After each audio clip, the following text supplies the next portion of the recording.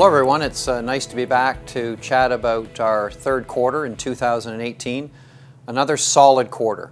Good production, particularly from LaRonde and Meadowbank and Canadian Malartic. Good cost control in terms of cash costs. That generated solid cash flow that we're using to build the pipeline.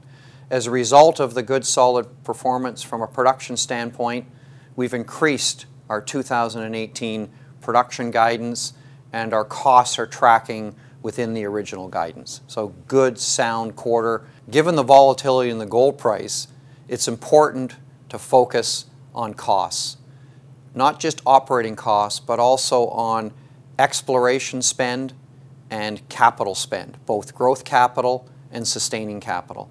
And the way that the business is set up moving forward is we can continue to invest in the future, we can continue to grow output, we can continue to manage costs, and we can do that while generating net free cash flow as we move forward.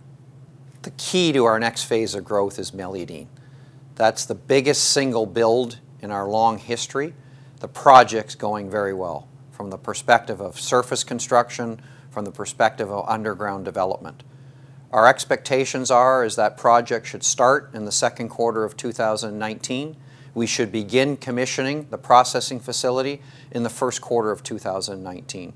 As the plant starts up, we will have a substantial stockpile of ore on surface ready to process through the plant. So things are going extremely well at Meliadine, on time and on budget. As we look at Amaruq, which is the second phase of the Nunavut growth, that is expected to start in the third quarter of 2019. Things are going well from a surface construction standpoint. We're underground with our ramp. That is tracking on time and on budget. We should see a significant growth in production in the second half of 2019, moving into 2020, where we expect to produce 2 million ounces. We're confident about the future. Our teams have done an exceptional job moving the project pipeline forward, and we're starting 2 new deposits in a matter of a few quarters.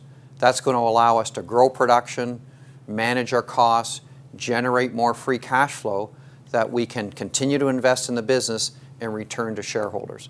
A high-quality business works at a measured pace, delivers steady returns over time, invests long-term, has the best people. That strategy's worked, and we're confident, based on the investments we've made in projects and in people over the last few years, that we've set the business up to continue to perform at a high level and generate those long-term returns.